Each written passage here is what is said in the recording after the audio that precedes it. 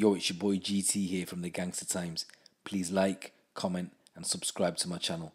Also hit me up on Instagram, which is gangstertimes_official, and on my Snapchat, type in the search box, Gangster Times. It's been stated that Dale Cregan has been moved into a maximum security psychiatric hospital. So Dale Cregan, who's 37 years old and only has one eye, was recently escorted under armed guard 100 miles to Ashworth Hospital in Merseyside. He was moved out of top security Full Sutton in York back to the notorious hospital despite his previous claims of a cushy life there. It is believed that he has spent several brief spells in Ashworth before being moved there in 2015, where he remained for around 4 years. So back in 2013, Dale Cregan was given a full life sentence for the murders of 2 police officers and 2 of his gangland rivals.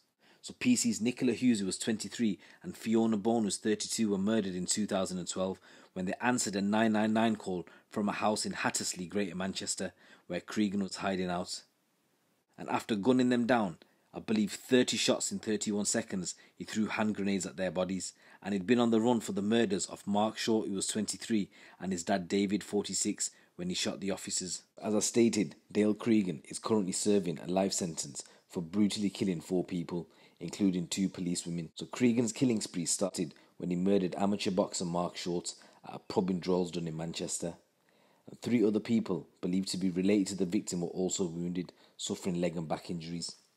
4 months later, Mark Short's father David was killed in a gun attack in Clayton. 9 minutes after that incident, police received reports that shots had been fired at a second property in Droylsden, where there was also a grenade blast, but nobody was injured in that incident. So detectives said they wanted to speak to Cregan, who they had actually released in May after linking to the first murder, but they did not have evidence to charge him.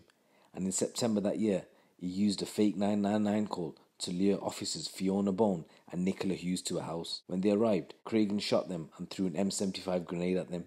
Both officers were hit by at least 8 bullets as Cregan fired 32 shots in 31 seconds. He later handed himself in at a police station, admitting to the killing of the women. He admitted the attempted murder of 3 others in a high-profile court case, and during his 4-month trial, Cregan was detained at Manchester Prison. The trial was held at Preston Crown Court, where scaffolding was actually erected to accommodate armed officers outside the courthouse. There were police snipers watching over the building, and every single day, Cregan would travel between Manchester and Preston in an armed convoy, including 2 prison vans, cop cars, motorcycles, and a police helicopter every single day. 120 Greater Manchester police officers were deployed daily. So Cregan was convicted of all 4 murders and 3 attempted murders and was sentenced to life in prison with a whole life order, and he was told that he would never be released after admitting to the killings.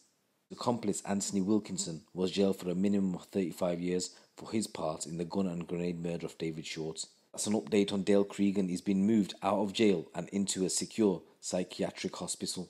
Now guys, if you want to see a video with regards to the incident about Dale Cregan, why he ended up in prison, or why the beef actually started, in a few days I'll probably put a video out with regards to this, so keep a lookout for that.